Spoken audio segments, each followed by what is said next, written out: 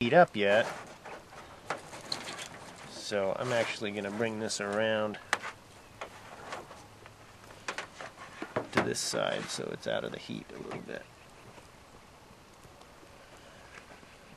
Okay, so I was talking about the advantages to how the Firebox is fed. The problem that other stoves have is in the feeding process, whether you're feeding it down from the top or whether you're feeding it through the side, sometimes what will happen is in the act of feeding it, you're actually crushing the hot coals, compressing the hot coals, and you're losing efficiency in the airflow that the stove is capable to provide to those hot coals. See, in the way that the Firebox feeds is you're setting this fuel in from the top, and it just sets on top of your pile of hot coals. So you've got your hot coals, you kind of feed them in on an angle from both sides, and they end up crisscrossed, your fuel. But then they burn into coals and they stay in this configuration because you're not, the act of feeding it is not crushing them. You know, you're not pushing on them, you're just setting another fresh fuel on top of them. And so that's why I would recommend with the Firebox, only stir the fire if it's absolutely necessary, and generally it's not necessary. I forgot to get my ash pan in here. So, yeah, you want to keep these coals as loose as possible. So if you get in there and you stir this around, you're going to compress that coal bed, and you're going to make it more difficult for the air to travel up through and into your fire.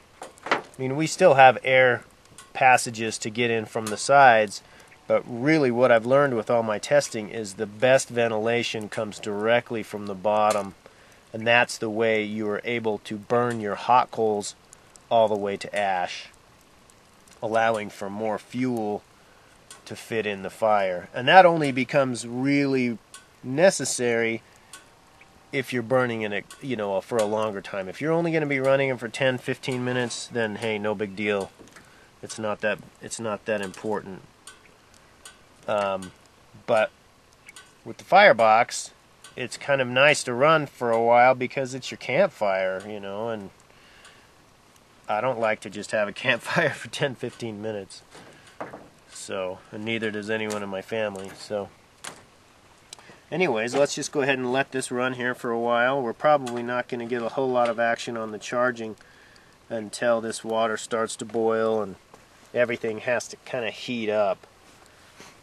So we'll just let that run here for a while.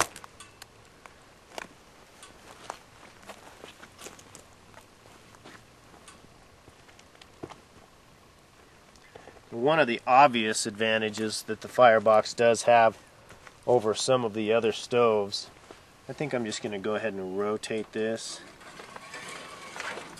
around like this. I